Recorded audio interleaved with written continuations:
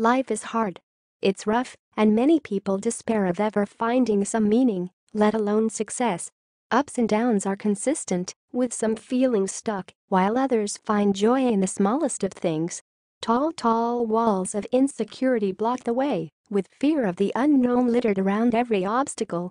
Realistic is the word that defines our expectations for every new task that we undertake is followed by the terms that this has high risk in it. Will you be able to manage it?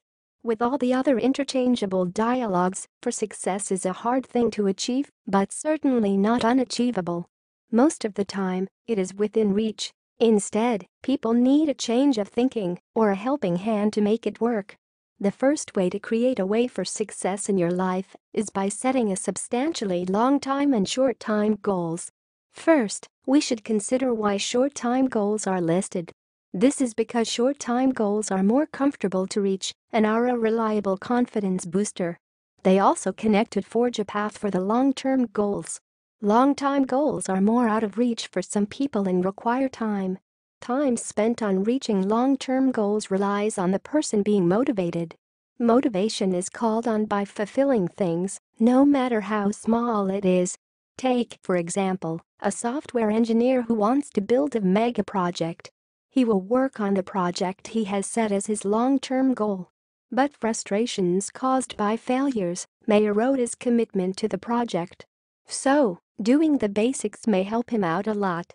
The basic exercises will act as a long-term goal and will be vital in the engineer completing the project.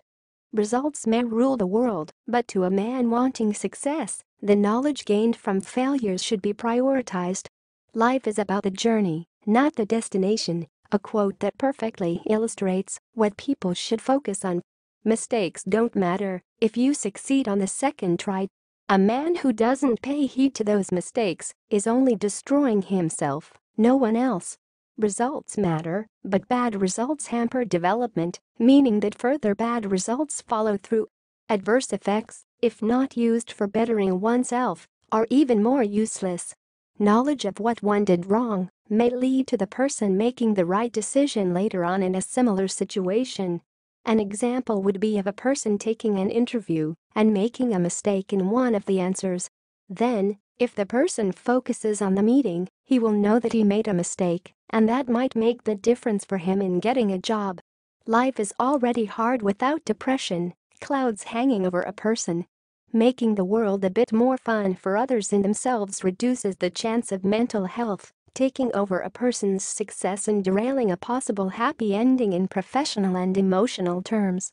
Treating yourself after work, no matter how small the task, makes those boring, mundane, but incredibly essential chores easier, detoxing the mind into liking the boring parts and generally causing one to be more efficient in his task to fulfill his goals. Depression is challenging to deal with, but people can defeat it by confiding in therapists, their loved ones, etc. No matter how much you love your work, there is always a seed of doubt that takes root when people criticize it.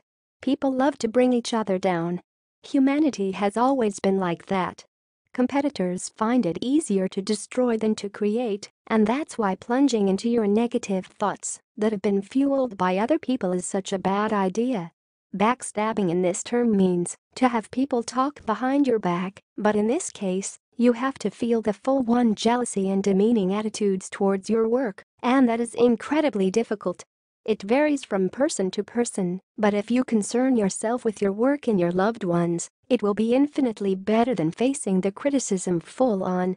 Imagination and the ability to see positive in any situation is a gift. There is always something to learn from, and there is still something that can be considered as good or decent in any scenario. Even if something wrong happens, one can look back and think that it's good that it didn't happen to anyone else, taking the burdening route that pushes the blame on nobody, or they can blame the entire universe for conspiring against them. A point that may seem burdensome, but is correct on many levels, is the need to push oneself.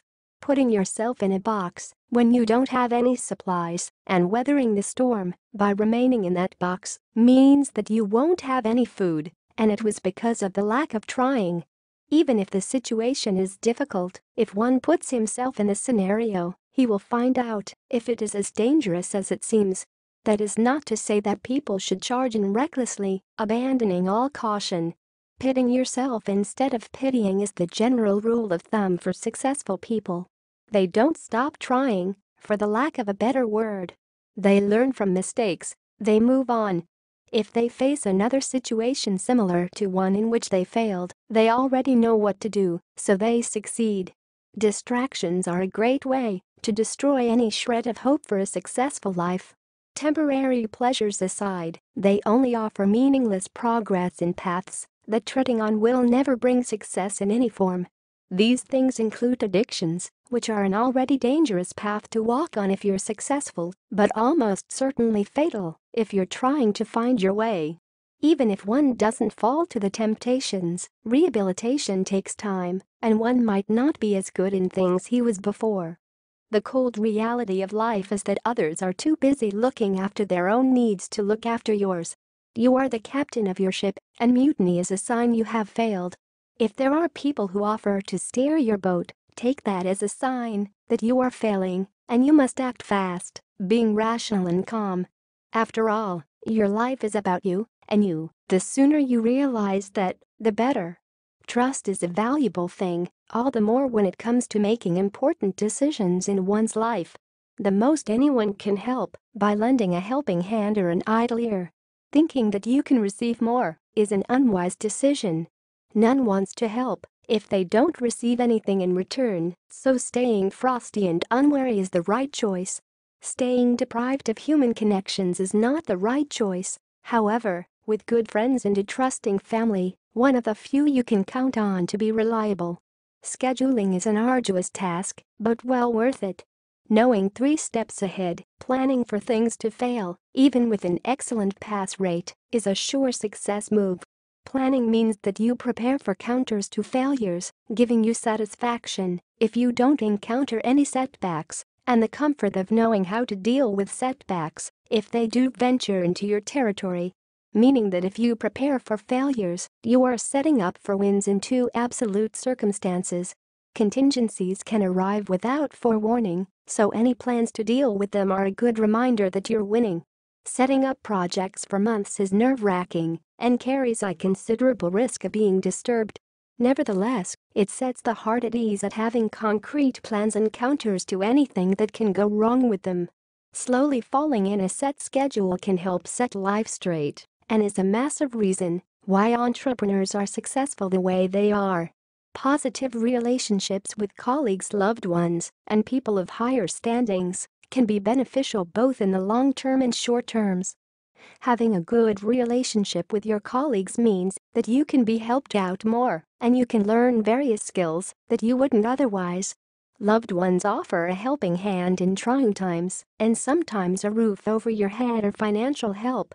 People of higher standings can be of assistance in ways that they can be a way to jump up the hierarchy, impact your learning with experience of how they got up the food chain, and be a good listener, etc. Burning out is a huge no-no. Burning out means that you haven't set aside some of the previous me time, and that takes the interest out of your goals. The withdrawal from burning out is worse than taking some time out and focusing on what makes you happy. Diversify yourself. Switch between relaxed and passionate, alone and with others, still and active. Think of a change in scenery. Focus on anything other than work. Curiosity, linked to knowledge of what makes you tick, what makes you scared, what makes you active, etc., is the thing that you need to adopt. Burning out is probably more catastrophic the more one hears about their negativity. The fear of knowing that burning out is real and that it can mean that you didn't do this or that enough is unnerving. Burning out can also be used to grow, though it carries considerable risk and is not controllable. Goals, imagination, burning out, and all the other points are just reminders. The real point is that success isn't defined by money, although it might feel that way. Success is more of contentment achieved when someone fulfills his goals. Hence, every motivational speaker turns to the topic of how to find success in life, an alternative title to how to fulfill your goals. These points are small reminders of what everyone needs to do: keep the focus on their goals, push themselves, and take well-deserved breaks now and then, making success in any form inevitable.